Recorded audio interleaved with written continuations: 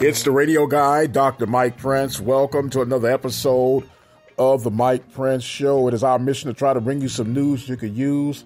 Today is no exception to that rule. Follow me on Twitter at the Mike Prince Show. The YouTube channel is the Open Mic Broadcast Network. Our website is obnradio.com.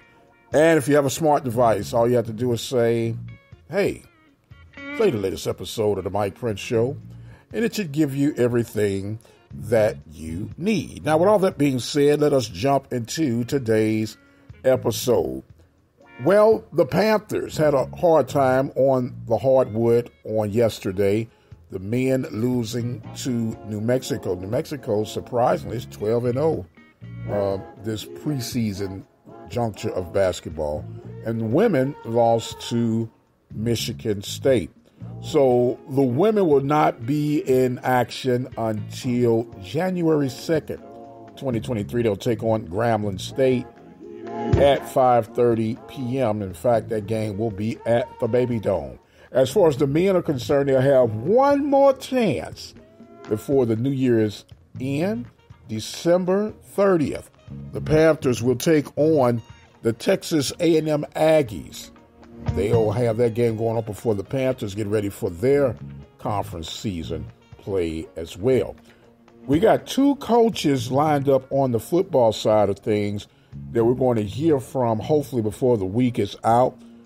Recruiting deadlines are upon us, and the Panthers have made some pretty good splashes. We'll get all that full detail from Coach Bubba McDowell. And the other coach I'm going to keep as a surprise for right now. But a whole lot to look forward to in the very near future.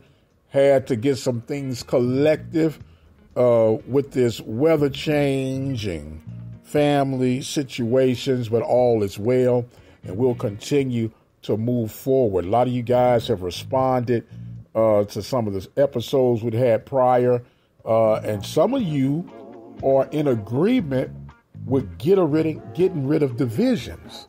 And we'll have to poke down that rabbit hole a little bit further down the road.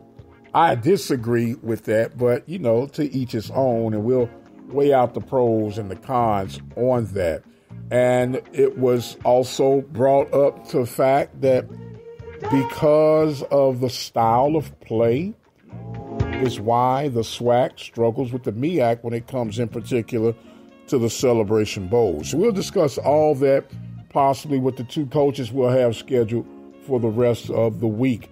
I am going to exit stage left for right now. I am the radio guy, Dr. Mike Prince. We do appreciate you and enjoy you guys so much for joining in with us. We'd love for you to spread that word about the website, obnradio.com. And also subscribe to that YouTube channel, the Open Mic Broadcast Network. Click that bell notification. You'll never miss anything that's being presented. We got Panthers basketball coming to you from the Open Mic. Our first game is scheduled for January the 4th when the Panthers will host the Southern Jags. I've got to go right now. My time is far spent. I am the radio guy, Dr. Mike Prince, thanking you guys so much for joining in with us. And until the next time, you guys be blessed, and we'll see you on the other side.